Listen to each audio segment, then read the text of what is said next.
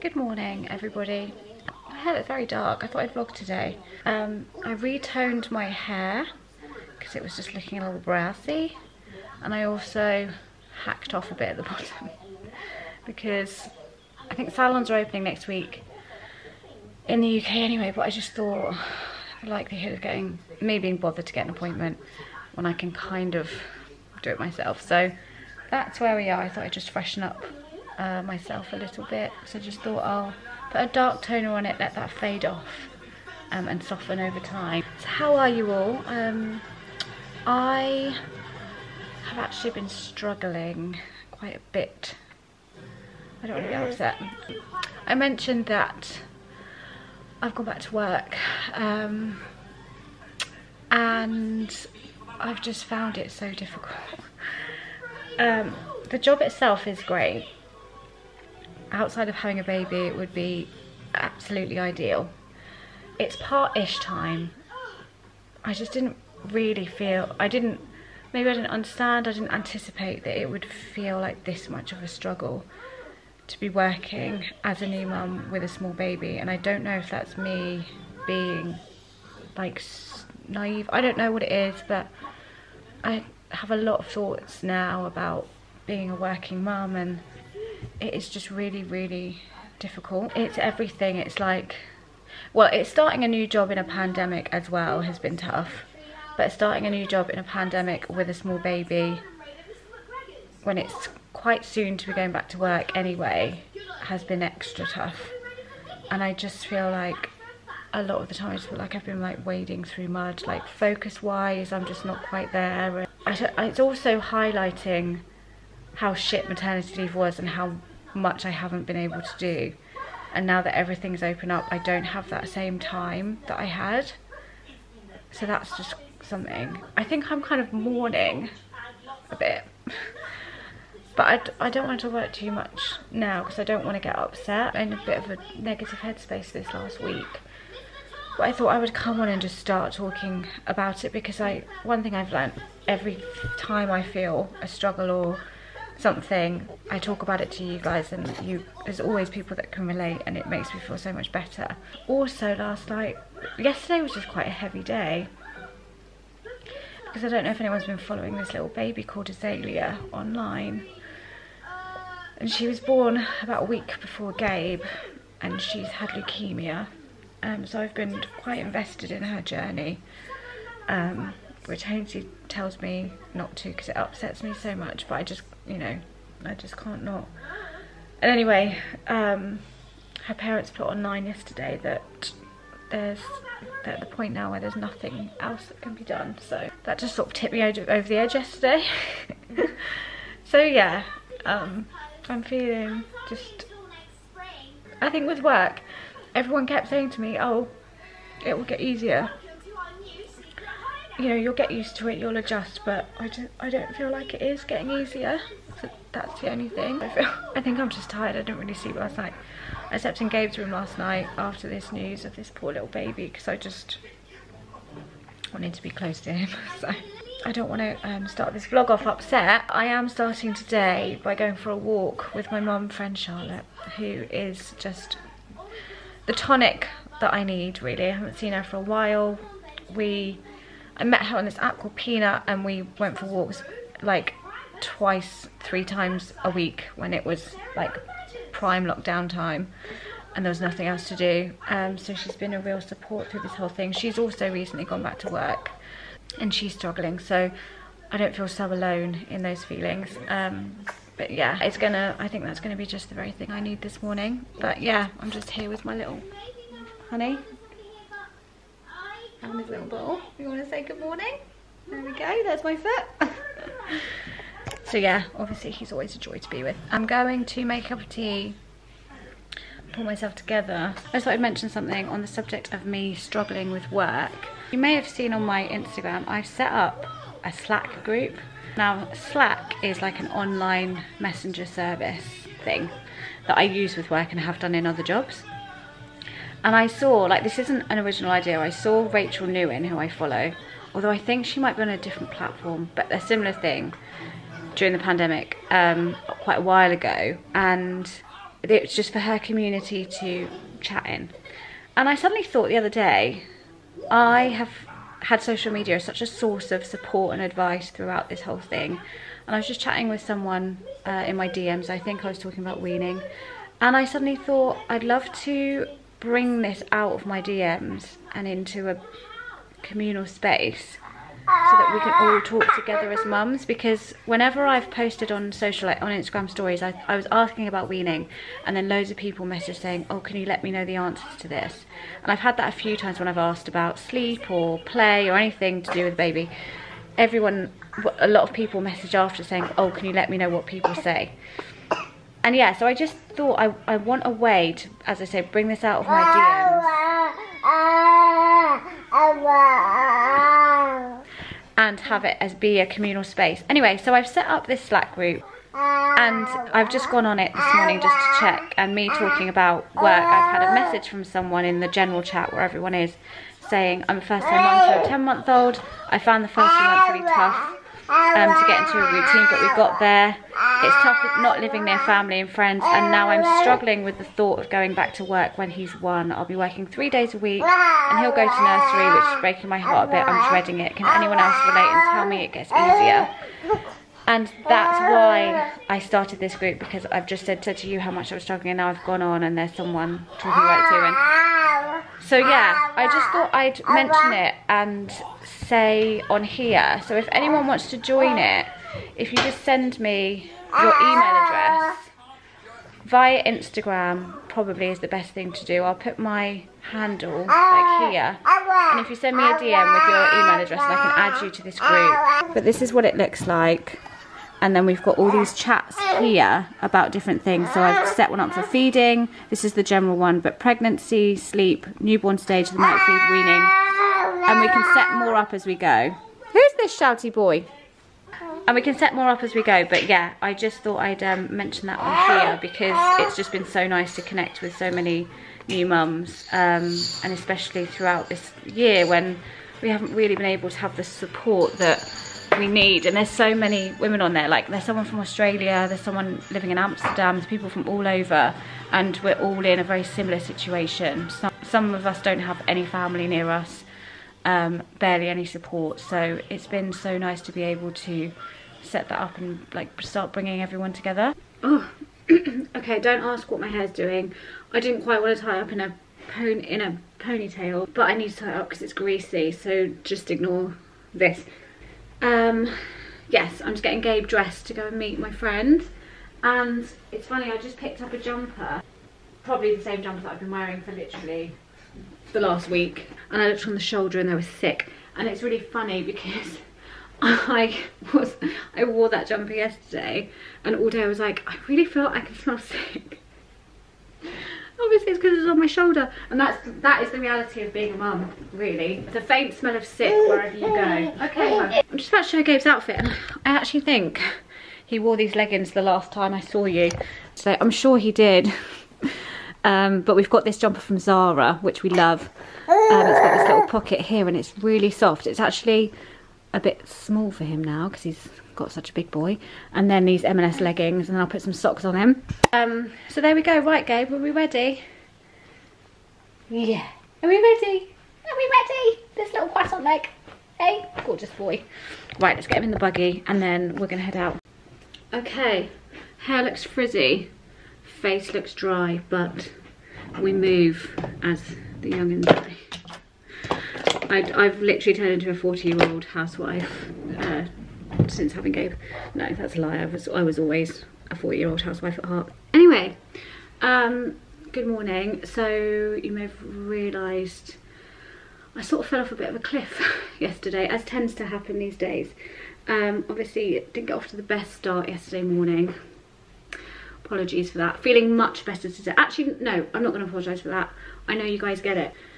Feeling much better today though. I've got mountains of washing to sort. Saw my friend Charlotte yesterday, and that was, as I said, the tonic that I needed. She's just like, it's just been great to have her like by my side, essentially navigating this motherhood lark. I feel like we met maybe October, so she's kind of been with me for like the bulk of my motherhood journey at this point. And yeah, she's just so great. in every way. And I spoke to my sister yesterday, who's also a mum, were able to give me some really great perspective. I just need to hang these up. As we know, you know, it's good to talk always. I feel like obviously being able to speak to people that have gone through what you are at this stage is really helpful to give perspective, because that's so key to be able to get when you're in this headspace. And essentially, you know, feelings around work and struggling are just so common at this point, at any point of your life basically, but specifically around being a mum. And I think I just feel like I'm not doing anything particularly well, and I really struggle with that. But I've always been career minded, more out of necessity as opposed to actually having real clear career goals. That's probably quite clear from the fact that I've chopped and changed quite a lot throughout my working life. Oh, I've just dropped that on the floor.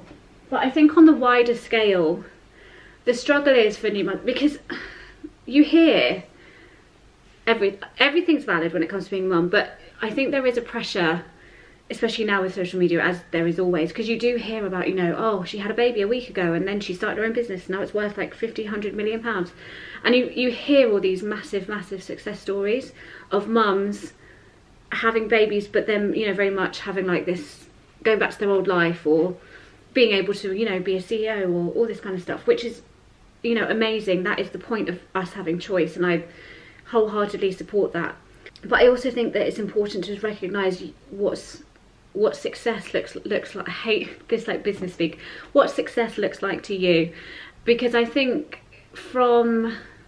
I can't speak for everyone, but I think when success is measured so much by your productivity, when you're out of that, i.e. having babies and raising a family, that can feel like you're not contributing, you're not doing, you just feel like you're never enough, I suppose, as a woman. Oh. No, I don't want to go down that road, but do you know what I mean? I think you just routinely feel like you're never enough, you're never doing enough, whatever situation you're in. And I think that definitely has been highlighted here, because I think particularly financially, when I feel like I can't contribute in the same way, or I'm not contributing in the same way that I used to, that makes me I don't feel very, not worthy, but I link my confidence, my worth to that quite a lot, because I think, you know, I just always have been able to support myself. A bit hit and miss sometimes, but do you know what I mean? And so I think then becoming a mum, and you can't prioritise that in the same way, but you still have this necessity for it, you have to finance yourself. That then becomes difficult to accept when that's all you've been able to mark as your success, you know, the titles that you have, the amount that you make. But success is also devoting yourself to your family and creating a beautiful environment for that to flourish, and working on creating a foundation for that to flourish. And, you know, we're raising the next generation. What more important job is there? So I think it's me just kind of changing the narrative in my head around that. And that, you know, it is something I do believe, but I think I was surprised at how much that affected me, I guess. And now I'm having gone back to work, like I've been saying, I'm surprised at how much that has affected me. So I'm just really quite affected. But essentially the consensus is, don't put too much pressure on yourself. Try and identify what exactly you can do, and just try and put yourself first. Mental health isn't worth it.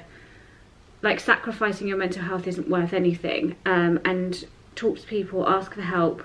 All of those things, it's so important to recognise just how your capacity has changed, how your priorities have changed, and how you can best support that to make yourself feel good, I guess is what I'm trying to say. I don't know if that's made any sense, but that's where my head is this morning. So there we go. So, but anyway, overall I'm feeling much more positive and much better, and that has come from speaking to the lovely people in my life who I'm able to have love and support me. Do you know what, I'm actually talking and I'm just moving the clothes around. I've realised I'm not actually putting them away, so I'm going to stop doing that. But yeah, on the Slack group, I've had women on there talking about how they're feeling anxious about going back to work.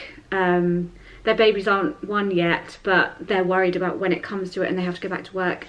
And again, that is that gives me comfort too, that, you know, everyone feels like that. Gabe is still very young, he's 7 months, so I went back to work when he was 6.5. That's very early, do you know what I mean? So I just need to be easy on myself, because most people do take a full year off, and I'm, you know, understanding the necessity for that and why they do that. So yeah, I just thought it would be useful to talk about this, open up the conversation, just for anyone that is also feeling that struggle or worrying about that, or is going through that at the moment. We're all in this together, and every feeling is valid, basically, is what I'm trying to say. So I am going to actually put this washing away and sort my face out. It's been a few hours since I last spoke with you. I've just got a little glass of vino on the go. Hainsey's doing bath time. I'm going to do bedtime. But whilst he's doing bath time, I like to just sort of have a little relax on the sofa. I'm going to have a look at this. I bought the What Mummy Makes book for Gabe's weaning journey. I've seen so many great recipes on Instagram, and they always tag this book, so I'm quite excited to get stuck in. It's got some, oh, it's got some lovely looking things. Look at that! Oh, little breakfast buffet. I actually think this has just fallen open, but I think I'm going to do these for breakfast tomorrow. Banana pancakes. I think we didn't have a very exciting breakfast this morning, because I'm not really sure what happened. I feel like I left his breakfast too late, and then I just couldn't really like focus on making anything, so we just had boring porridge and fruit puree, which is like a weekday rubbish breakfast. So I feel quite bad that I didn't do a nice special weekend breakfast for him this morning. So I'm going to do one of those tomorrow because it's Sunday. Oh, hello. I've got a piece of hair. I feel like I had more to say actually at this point, but I obviously don't. If I can just direct you to this highlighted video here on YouTube. It's on British Vogue. I watched it yesterday with Vanessa Kirby and Pippa Vosper. And I actually wanted to just chat about it because Vanessa Kirby I absolutely love. She was in The Crown. She played Princess Margaret, but she's also in this other film called Pieces of a Woman, which I highly recommend, although it's about baby loss. It's very graphic, it's very raw, it's tragic. If you wanted to watch that, I would highly recommend it, but do prepare yourself because it's very raw from the beginning, like literally as soon as you turn it on. I fell even more in love with her after watching that, and outside of the very serious subject matter of that film, great selection of sweaters that she wears throughout, so it's worth also watching for that. I watched this video yesterday and I mentioned about baby Azalea and all this stuff, and how that kind of just finished me off, and then I watched this last night and that also finished me off, and Hazy was like, why do you do this to yourself? But I just love Vanessa Kirby, and I didn't realise this video would be as sad as it was either, because they do talk about baby loss. Pippa Vosper lost a baby in the most tragic, every baby loss is tragic, but yeah, she lost a baby in a very traumatic way, and it kind of got me thinking. I meant to speak about like kind of about if I was to have a second baby, because I keep meaning to make an appointment to go and talk about my birth, because I've mentioned before I'm not exactly clear on what happened and why. A lot did happen. If you haven't watched my birth story, I'll link it, but a lot happened in a very short space of time. It was a very quick birth, 8 hours from start to finish. From my waters breaking to Gabe being born was 8 hours. And I dilated very, very quickly. My waters broke at 12:30 at night, and I was fully ready to go by about 3 AM. When the ambulance, we called an ambulance. And really the only reason he didn't like fall out of me is because he got stuck. So I have a few queries around my birth, specifically because I'm pretty sure that I was probably quite dilated even before we got to that point. I'd had what I thought was Braxton Hicks maybe a week or so before, and I'd had some kind of like light pinky sort of discharge, I hate saying that word, in the week kind of leading up. And I remember Googling it, and and seeing that it was called this thing called effacement, which is your cervix thinning ready to give birth. However, it's quite early. And watching this story, so Pippa Vosper, what happened to her was she had damaged her cervix from her first birth, and it was physically too weak to carry her second baby, which resulted in the worst outcome you could imagine. So it kind of just got me thinking, I'm sure it's fine, but because I wish that they checked me when I first went to the hospital, because I'm quite sure I probably would have been, if not fully dilated, definitely halfway at that point, for it to have happened as quick as it did. And I rather think I was probably a bit dilated. You can be like 1 or 2 centimeters dilated for a week or so before you give birth. And I'm quite sure that when I had that like discharge and I had those pains, that possibly that was the beginning of it. So it's just watching that has not concerned me, but I feel like I definitely want to go and make this appointment now to talk about my birth. And I want to see if there's a way that they can check if my cervix is weak or damaged, because could that possibly be why Gabe came early? Because if that is the case, he came at 37 weeks. So if I was starting to dilate before then, it would be 36 weeks. And anything from 37 is classed as full term. So I don't know, I just feel a bit concerned that he could have come a bit earlier. And so therefore with the second baby, as I've already had a baby, is there any damage there? And could that happen again? Because they always say, people say that with your second baby, it will be a lot quicker than the first. So if that happens, I could just be giving birth at home. So, I mean, I'm not pregnant, by the way, and we're not planning on the second one anytime soon, but these things just, you know, raise a concern in your head. I think it's good to be aware of the things that could possibly happen, so that you can then be a bit more empowered and in control. And like I can go and be like, could this be something that I worry about? And I'm sure they'll probably say, just wait until you get pregnant and then address it.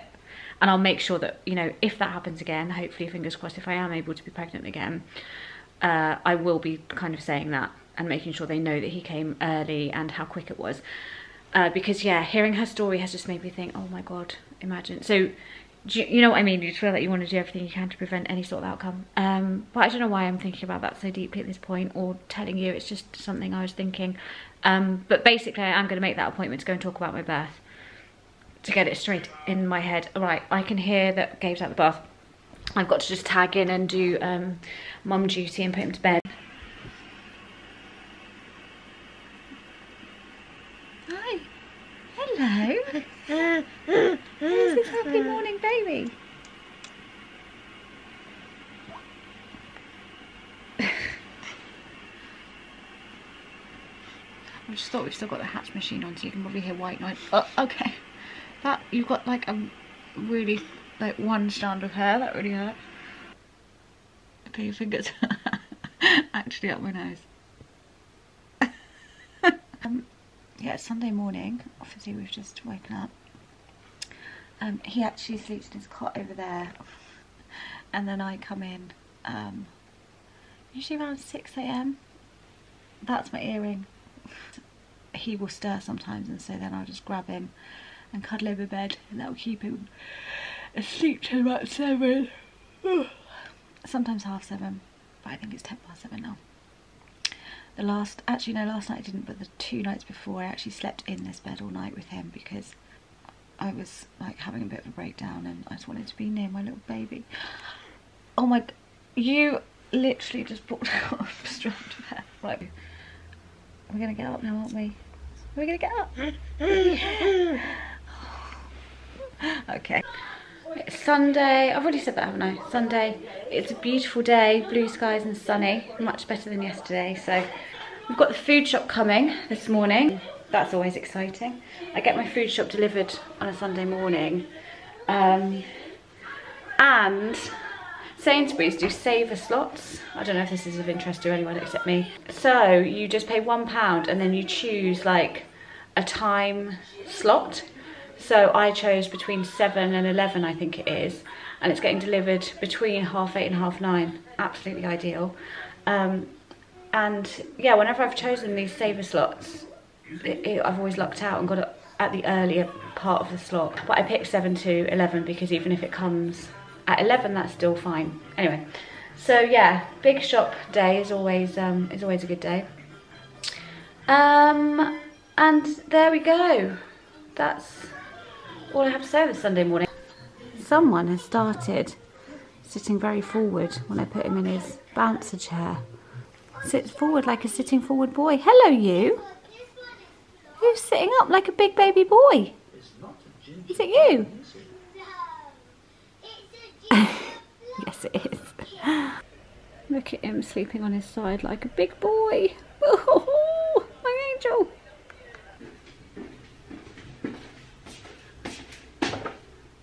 Good morning, everyone. It's been a week exactly, I think, since I last vlogged. I vlogged today to just kind of wrap things up really, and hopefully get this up today. I'm just getting myself ready because it is Sunday, as I just said, and I am booked for lunch at the pub with my friend. And I'm taking Gabe with me. It's our first excursion in this way, probably since he was born. He was born, we were able to go out because we were free for like the first 2 months. So I did like meet some people for coffee, and I don't think we ever went out for like lunch. Maybe Hainsey and I went out for dinner with him once, but anyway, I haven't done this kind of thing that often, and it's very daunting. You forget that this is the normal thing that people with babies do, but because we've been in a pandemic, the thought of going out and like messing up the routine is just the most daunting thing ever. Whereas in normal life, people just get on with it. It's timed quite well with when he would be having his lunch. So yeah, it's the first time I'm going to be taking him out and like feeding him food out. So I've got to repack our nappy bag because I haven't had to pack it again really since he was born. So I've got to do that. I know for a fact that there's clothes that are way too small in there and nappies that are way too small in there because that's how long it's been. I'm just putting my face on. I'm still obsessed actually with the Glossier Skin Tint and the concealer. It's very much my go-to low maintenance, don't want to look like I've been dragged through a bush face. So I have a link below and you can get £10 off, I think, if you shop through it on your first order. So feel free. I thought I'd just fill you in on where I'm at with everything. I had a chat with work and they were so wonderful. And I was kind of saying earlier, like, it's just about being honest with yourself, and I basically had to be honest with them and say this is just too much. I am technically part-time, but the role that I'm doing is actually a full-time role. So it's really fitting a full-time role into part-ish time hours. I'm as part-time as you can be without being full-time. So basically like the equivalent to like 4 days, and it is just way too much. So I just had to be honest with them and say, this is too much. They've been amazing, so understanding. So we've come up with a way that I can still help them out, but on a very part-time basis. I feel really lucky that they've been so supportive in that respect and so understanding. Part of me felt really bad because I really felt like I'd let the side down for working mums because I was just playing into the stereotype of a working mum that can't concentrate on anything except her baby. And also it's just being honest with myself about the way I like to work and what makes me happy. So I've actually started doing hair as well this weekend because we are allowed to open as hairdressers. And I think that's made me feel so much better because also I was also worrying because of the lockdown and not being able to do hair. That was another thought in my mind, like, how is that going to work? Am I ever going to be able to do hair properly again because of this virus? Like, I just wasn't really sure. It seemed very uncertain. So that was another reason why taking on a job in this way was more of a comfort, because I just didn't know what was going to happen with hair. But getting to do it again made me feel really excited about doing it and able to focus on it. So I've kind of got the best of both worlds at this point, because I am able to stay with the company on a part-time basis that I've started with, but also do hair as and when I can.